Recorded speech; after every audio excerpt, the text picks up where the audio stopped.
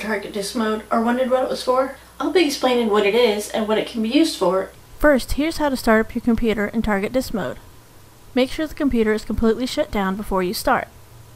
Then hold down the T key and turn it on. Continue to hold down the T key until you see the Firewire logo on the screen. It should look like this. At this point, what you've done is turn the computer into a hard drive like this. That's right, the computer will behave exactly like an external hard drive. Now all you have to do is use the standard Firewire cable like this one and connect the two computers together.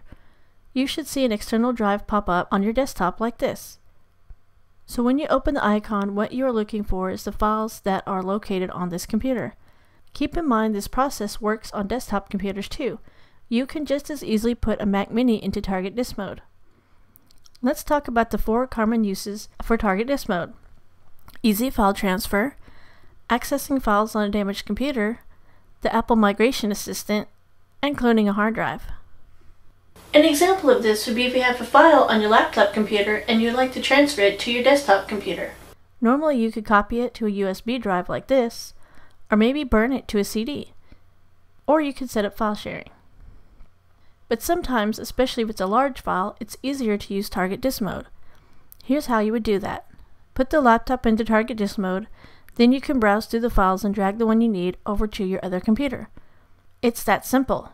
When you are done, drag the external drive to the recycle bin to dismount it. Now imagine for a moment your laptop was damaged. Maybe the screen was cracked. Well, you can use target disk mode to rescue the files. Remember when you first got your new Mac and it asked you if you want to transfer files from another Mac? That's the Migration Assistant. It helps you upgrade an older Mac to a newer Mac by trying to preserve as much of your personal stuff as possible.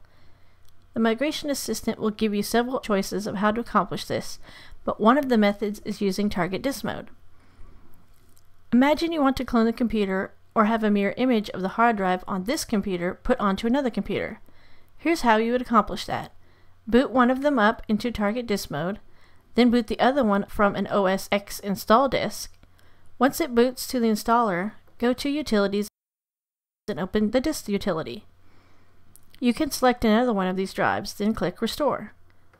At this point, you can simply drag the drives you want to use from your source and destination.